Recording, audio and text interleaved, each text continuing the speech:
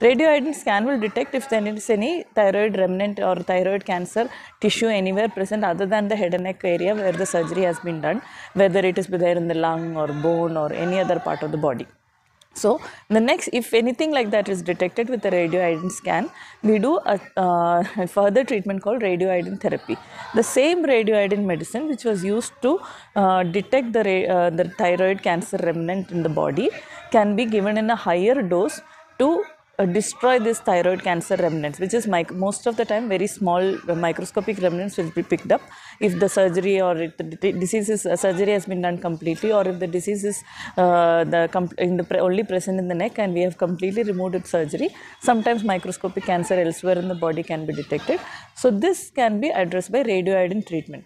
So like I said, radioiodine therapy or radioiodine treatment is, we are giving the same medicine that we gave for the scan in a higher dose to destroy all the microscopic remnants of the thyroid cancer.